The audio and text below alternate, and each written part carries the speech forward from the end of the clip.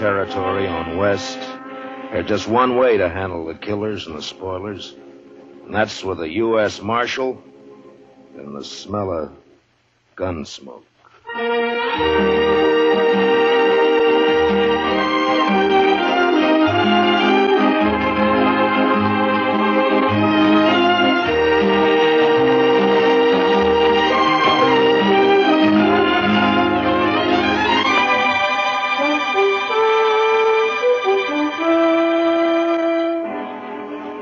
Gunsmoke, the story of the violence that moved west with young America. The story of a man who moved with it. Matt Dillon, United States Marshal.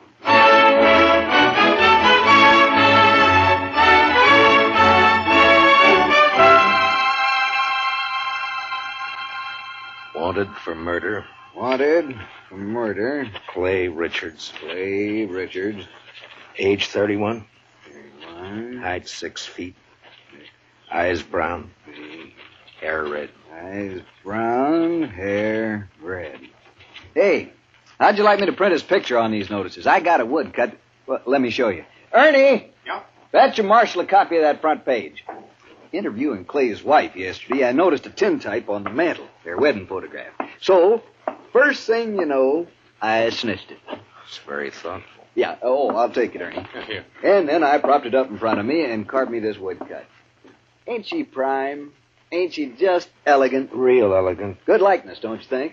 Of course, he was 7 or 8 years younger with the tintype. Yeah, it's a good Cuts likeness. his hair short. And Doesn't show what makes a law-abiding man like him And you try gotta to keep rob in a mind, bank. the tintype's very short. Doesn't look like a man who murdered an old No, cashier and a right. Chinese Remember, cook who just happened to be Sure sweated there. over it, though. But it's a worth good it. likeness. Yes, sir, it is. A picture like this sure dresses up the front page, don't it? Yeah, it's a little masterpiece, Mr. Hightower, a notable contribution to the culture of Dodge City. Well, thank you, Marshal. Does fetch the eye, don't it?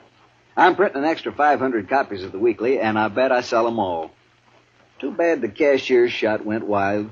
If he'd managed to kill Clay or even wing him, why, I bet I could sell 1,000 extra copies. We must be thankful for the blessings we do receive, Mr. Hightower. Oh, I am, Marshal, I am. Why, just before it happened yesterday afternoon, I didn't know what I was going to fill my columns with, and then, like manna from heaven, 2 murders and a bank robbery. Attempted bank robbery, Mr. Hightower. He turned and ran before he got his hands on so much as $1. Yes. Still, as you say, like man. Dillon, I'm talking business. What is it, Chester? Well, it can wait, I guess, Mr. Dillon. Yeah, print Clay's picture on those notices, Mr. Hightower. Oh, where were we?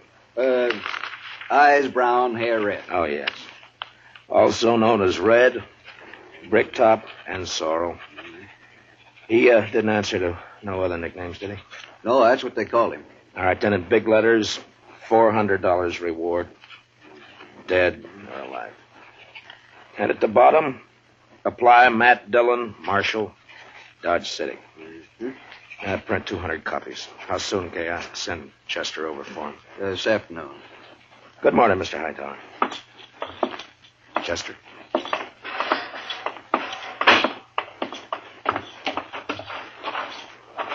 Think those posters will do any good? Richards is probably over the line into Oklahoma or Colorado by now. That strawberry roan of his is the fastest in the county. He has no money. He panicked and ran out of the bank before he got a penny. I think he'll try to get help from his wife or brother or a friend the first chance he has, maybe tonight. I say he's around here somewhere.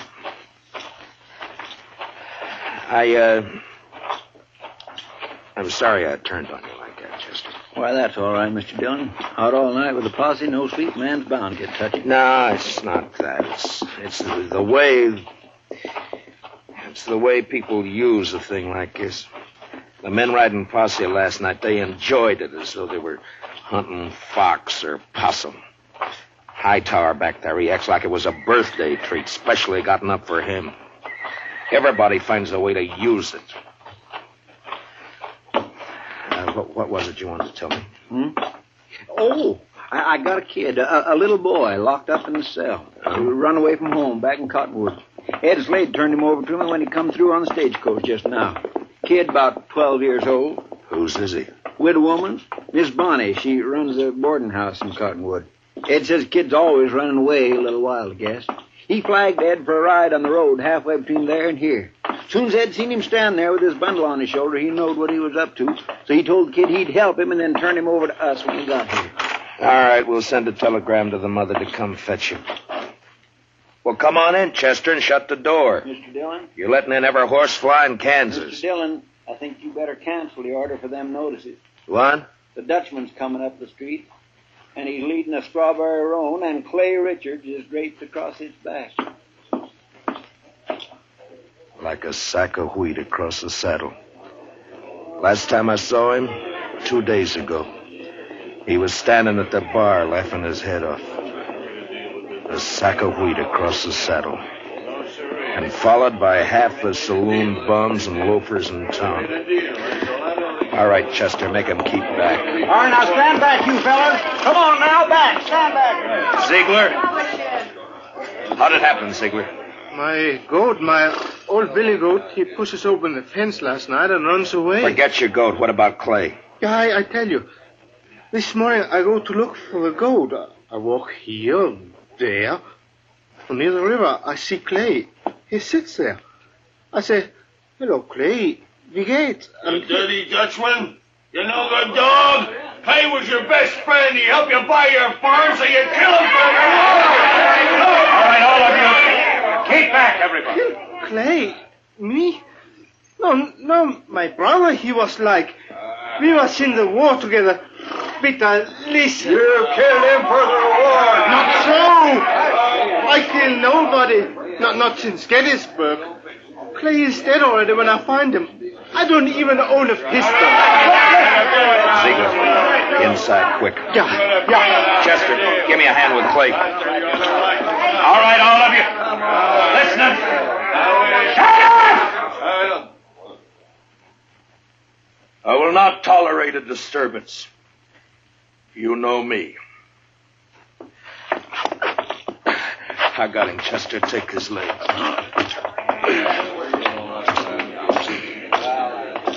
All right, kick the door shut.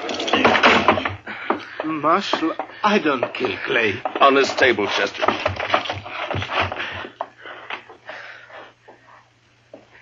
What'd you do with Clay's gun? His holster's empty. Gun? Clay's? I ain't got it. I don't even own one. Chester, see if it slipped out. His holster was empty coming up the street. First thing I noticed. Maybe it's over on the... Another customer? Why, that's 3 in less than a day. Oh, bountiful harvest. My fees this month will keep me in luxury. In luxury. Doc, I want to have an inquest as soon as possible. Well, as soon as I finish the autopsy. Shouldn't take long with the practice I've had this week, huh? No. Late afternoon all right with you? I'll take him up to my office right now. No, thank you, Chester. I can carry him all by myself here. You just open the door there like a good fella and... Yeah, Marshal, tell the city fathers I'd like to make a deal when the corpses are as famous as this one. Back in 53 in San Francisco, a fellow I knew earned a fortune exhibiting the head of Joaquin Murrieta. Tell them if they'll let me keep the remains, I'll do the autopsies for nothing. Shut the door, Chester. Ziegler, where is it you met Clay on the river? By the ford. This side by the ford. Ride out there, Chester, and see if you can find Clay's gun. Maybe he dropped it when he was shot. I did not shoot Clay. Sure. I did not. I had no reason to. I did not. Now, you listen to me. Maybe you think Dodge has got so big I don't know about everything that goes on here. Well, if you do, you're wrong. If you think I don't know about the bank having an overdue mortgage on your farm, you're wrong. $400 is reason enough for a struggling farmer like you. No.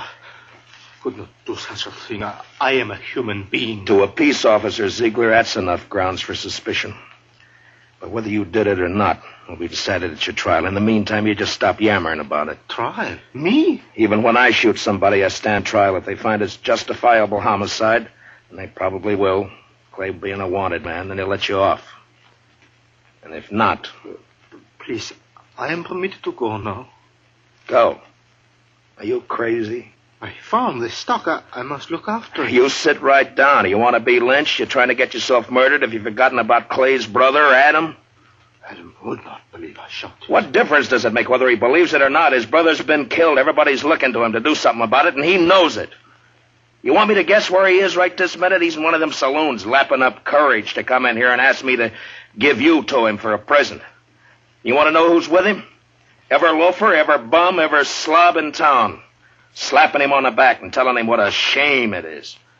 Egging him on to kill you so that they can have some excitement and some fun. Well, maybe you deserve killing, but it's my job to uphold the law, and I'm not letting you out of here. What? I tell You might spend your time trying to think up a better story. That is, if you intend to stay in this town. All right, now think back. Didn't Clay go for his gun before you shot him? I tell you, I didn't. If I'm not under arrest, you have no right to keep me here. I got to look after my farm. I go. All right, Chester, lock him up. Yes, sir, Mr. Dillon. Come on now, Ziegler. Help me, senor. Help me, senor. Step out, Sonny. This cage is bespoke. Who's in there, Chester? That little old runaway from Cottonwood? Oh. Yeah. Come over here, son. Come over here to me. I know who you are. You do you? You bet. You're Matt Dillon. I'm guilty. I knowed you right off. You just pointed out to me one day back home. Filler says you was the fastest gun thrower in Kansas. Wyatt Earp wouldn't be awful interested to hear that, I'm afraid. Filler says you was faster than Older. Faster than Wild Bill Hickok in Hayes City and Fat Masterson or any of them. How many fellas have you killed? You don't keep score, son. It's something you try to forget. Not me. Someday I'll be famous like you, and for every filler I kill, I'll put a notch on my gun. People will see those notches, and they'll know they better not try. Why'd you run away from home, Bub? Don't you know your mother's likely to worry about you? Oh, she won't worry. She's too busy working. You ain't gonna make me go back, are you? You wouldn't do that, would you? Well... Because it wouldn't stop me for long. I'd only run away again. Oh, where are you off to in such a sweat? Oh, Texas, California, Mexico. Fella can accomplish things there, not like living in old Cottonwood. If you let me go, someday when I'm famous, you can tell people you helped get me started. Well, that's a pretty strong inducement. I'll have to think about it for a while. And, look, while I'm making up my mind, I want you to give me your word. Word of a man who'll be famous someday that he won't try to run away from me. Otherwise, I'll have to have Chester lock you up again. Oh, I'll shake on that. Good. Chester, I want you to go look for Clay's gun. Yes, sir, Mr. Dillon. And on the way, stop off and send that telegram. You know? Hmm? Oh, that telegram. Yes, sir, Mr. Dillon. I'll do Where's that Ziegler? right. It's all right, Chester. Go ahead. Yes, sir, Mr. Dillon. Where's that murdering dog? Oh, there you are. You Not know a single step further, Adam. I want him, Dillon. He murdered Clay, shot him down without giving him a chance. How do you know? Because Clay wouldn't have let anyone catch him off guard except a friend. A friend. And now, Dillon, give me that Dutchman. Try to take him. Just like that? It's like that. And it's true what the fellas say. You made a deal with the Dutchman to give him the reward and to protect him if he'd kill Clay for you. That was the deal, was it? Yeah. The fellas say why I'd make such a deal? Dillon, it ain't no longer a secret around town that you and Francie want each other. But Clay was in the way. You had him killed so you could get his wife. Do you deny it? No. It'll serve as well as any other crazy story to work you up. You think you're safe behind that star, don't you? Well, Clay had friends, lots of them. I'm coming back with them friends, and we'll get the Dutchman and you and anyone else who tries to stop us. All right, Adam. I'll be waiting. Yeah. You wait.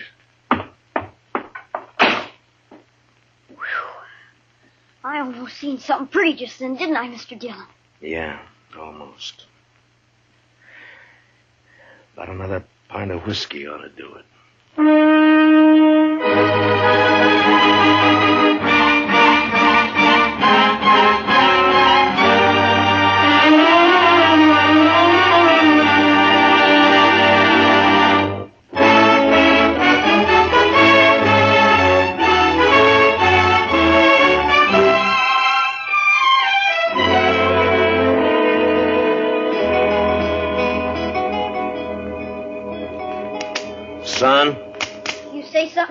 Yeah, open that drawer in front of you there. You'll find a small bottle of oil in there. No, the one to the right there.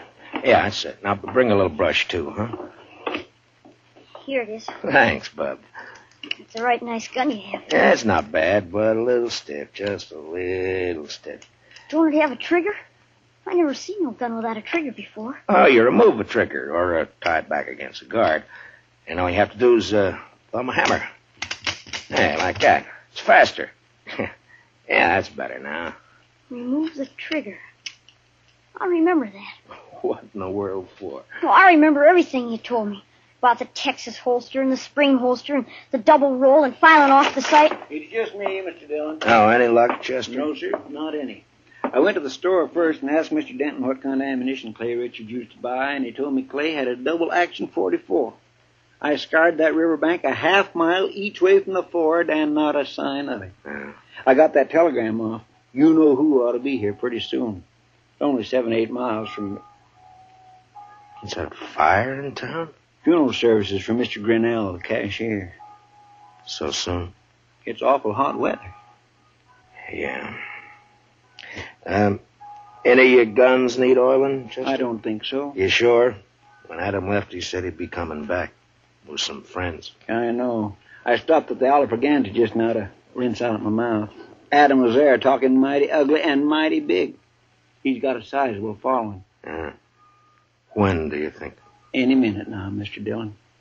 Want me to take Bob out of here to one of the hotels, maybe? I want to see it. No, I think you'll be safer here, Chester, behind stone walls and dodging about the streets rubbernecking. You keep your head down, Sonny. You hear? There's a... Matt, I gotta talk to you. She ought to be in mourning. If she cared for Clay at all anymore, she ought to be in black. Matt. Oh, Lord, I find her more beautiful all the time. Matt, have you heard what they're saying?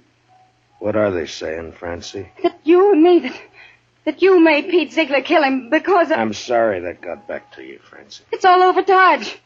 Adam almost strangled me before they dragged him off. Francie, I didn't shoot Clay. Francie, I beg you, believe me. Shut up, Ziegler. Shut up or I'll club you to death. Francie, it's just one of those crazy stories. They needed one and they made one up. But, Matt, everyone believes it. On my way down here, people were pointing, whispering.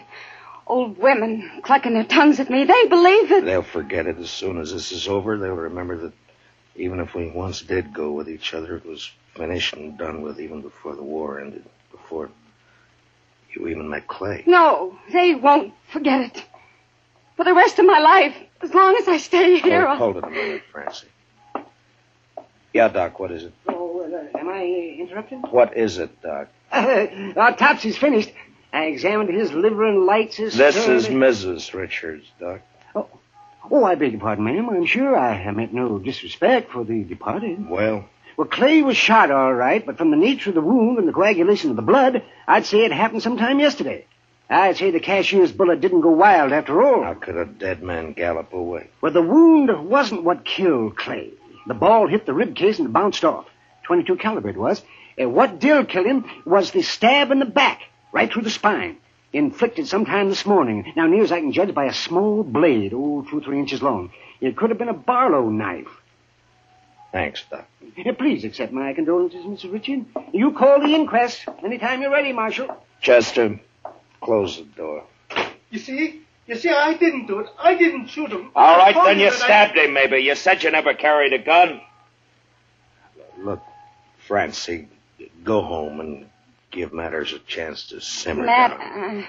I'm going to ask you for something. Yeah? Turn Pete Ziegler out into the street. What? Francie, they're itching to get their hands on him. Let him have him. It'll prove that story's a lie, that you didn't make a deal with him. Please, Matt, I have to live here. Hear me, I have to live here.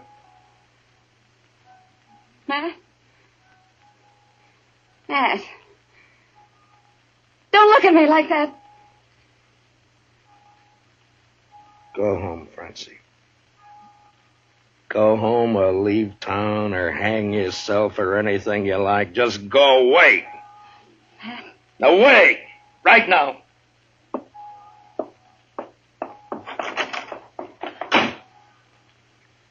I bought me a bottle at the Alafragans, Mr. Dillon. Would you care for a drink? No. Guess the funeral's over. There'll be others. Funny. Now I miss that bell. Awful quiet, ain't it? It's Just about on schedule. Are you ready, Chester? Yes, sir, Mr. Dillon. I'd use a shotgun if I were you. It's more effective when there's a mob to be dealt with. Oh, yes, sir. I aim to. Ziegler, and you too, son. If trouble starts, lie down flat on the floor and keep your head down all the time. Don't gawk to see what's happening. You understand me? Yes, sir, Mr. Dillon. All right. Dillon! Come on, Dillon! Come on! Chester, I want you to stand here in the doorway after I go out, where you can cover the back door and me at the same time. Yes, sir, Mr. Dillon. All right, Chester. Open the door. Come on now. It's my duty to warn all of you that you're in the breach of the peace. I've sworn to uphold the law. I've killed men in order to do it, and I'm prepared to do so again. Give us a Dutchman, Dillon. Men! I ask you to be sensible and to leave quietly. But if you refuse to listen to reason, if you insist upon being fools, if you've already decided to act like wolves instead of humans, then there's nothing I can say to make you change your minds. A Dutchman. All right, you want Peter Ziegler? Well, he's not more than 20 feet behind me, so come on and get him, any of you. One at a time or all at once. Come on. Which one of you wants to die first? You? You, Adam? Well, what do you say, Adam? You let him here. Don't let this star on my coat stop you. Come on. There, I'm not wearing it now. Well, come on, draw, Adam, draw.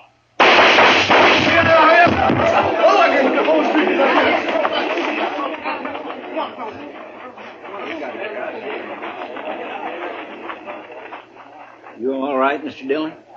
Yeah. Get his gun. Man alive, I couldn't even see your hand move. Marshal! Oh, don't tell me. Don't tell Doc, me. you make one single funny remark and I'll knock you down. You just take him to your office and get to work. Well, I never do mean to offend, Marshal. In my line of work, well, bodies, they're just so much lumber. Make all the jokes about him you please, but not to me and not in my hearing. In my line of work, there's nothing humorous about death. Give him a hand, Chester. No, I can handle it, Marshal. Thank you, just the same. Can you direct me to the marshal's office? Yes, ma'am, right here. I'm Marshal Dillon. Well, I left Cottonwood as soon as I got your telegram. I'm Miss Bonnie. Where's my boy? Oh, we have him, ma'am, safe and sound. Here, let me help you down. Thank you. Hitch that horse, Chester. Right this way, ma'am. Oh, I'm so sorry he put you to all that trouble, Marshal. The truth of the matter is he is a wild one and no mistake. Takes after his father, one scrape after another. He was no trouble at all. I enjoy children. I like to have them around. Bob, your ma's here. Son? Chester, where's the boy? Did you let him slip past you? No, sir, Mr. Dillon. He never got past me. Look, the back door's open. He seen me and he hightailed it, the devil. We'll round him up for you, ma'am. Don't worry. Oh, I don't know why I bother hauling him back. If he's run away once, he's run away 1,000 times. This time he ran because I wouldn't buy him a gun. He wanted a real one. That boy's just gun crazy, I swear. I got him a nice Barlow knife instead. Barlow I knife? reckon it didn't signify, and off he runs. Barlow knife? The kid. Chester finds that kid. Marshal, has he done something bad with it? I told him to use it careful. He promised he'd use it careful. No, never mind, Chester. He's got Clay's strawberry roan. We'd never catch up to him. Oh, I try to bring him up right. I tell him to be good, but he don't listen. He just don't listen. Now, calm yourself, ma'am. Just calm yourself. Here's his little bundle, Mr. Dillon. What? Yeah, give it to me. That's pretty heavy. Here, you're better at knots than I am. Open it, will you? From the moment he was born, he's been nothing but tribulation to me. Now, please, ma'am. What's he got in it, Chester? A shirt, stockings, piece of sausage, and this. .44 double action. Yes, sir, Mr. Dillon. That's Clay's gun. Sonny didn't manage to keep it long, did he? Well, if he wants a gun that bad, he's bound to get hold of another one somewhere, somehow.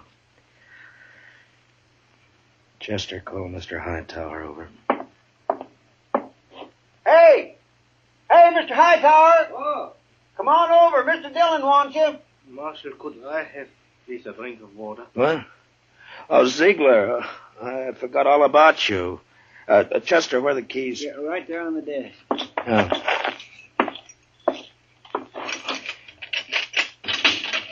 There we are.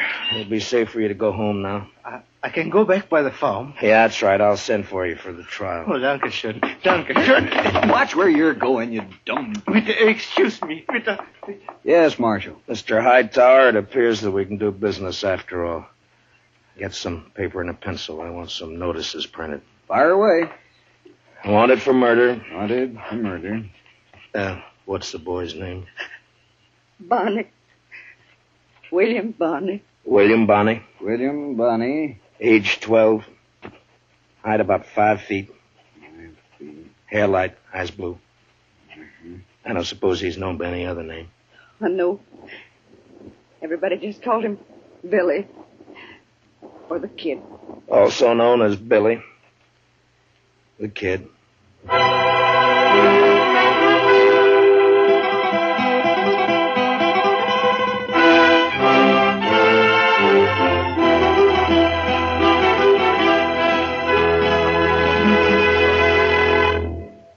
Gunsmoke, under the direction of Norman MacDonald, stars William Conrad as Matt Dillon, U.S. Marshal. Tonight's story was specially written for Gunsmoke by Walter Newman, with music composed and conducted by Rex Corey. Featured in tonight's cast were Don Diamond, Parley Bear, Harry Bartell, and Howard McNear, with Richard Beals, Paul Dubov, Georgia Ellis, and Mary Lansing. Join us again next week as Matt Dillon, U.S. Marshal, fights to bring law and order out of the wild violence of the West in Gunsmoke.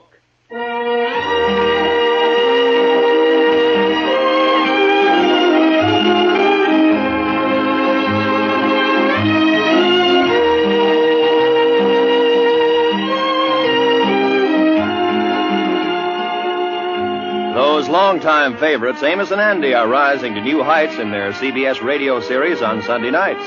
Heard on most of these same stations, Amos and Andy find trouble as constantly as ever and make it just as funny and as human as they have for more than 20 years. Be sure to hear Amos and Andy this Sunday, won't you? Right after the Jack Benny Show.